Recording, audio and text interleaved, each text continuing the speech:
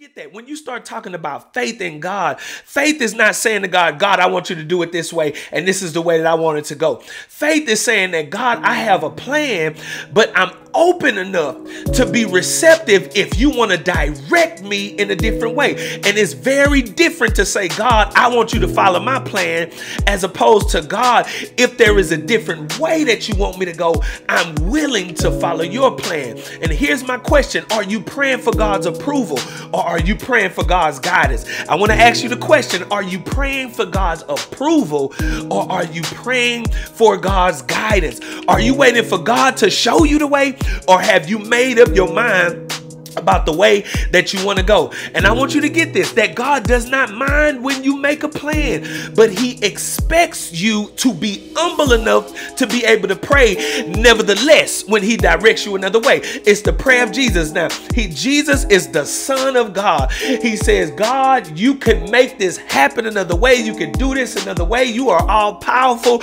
but nevertheless. And I think that's a difficult prayer to pray when you already have a plan in mind and God is all powerful and he can do it however he wants to, and you say, God, I'd rather not go this way, and God is saying, but this is the way that I need you to go.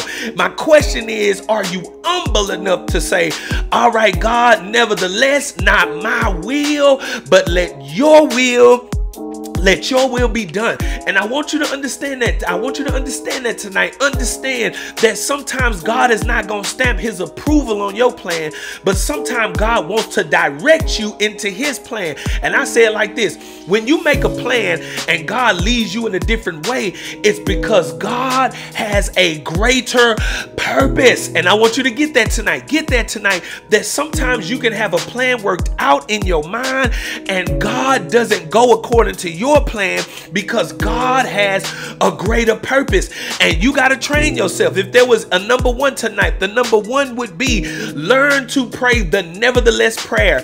Nevertheless, God, I want to talk to him, but nevertheless, I want to talk to her, right? I want to get her number.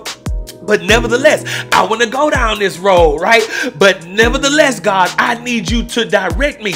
It's not just asking for direction, right? It's being receptive when God gives his direction. And I want to stress that. Get this, that they asked Jeremiah to consult God for them.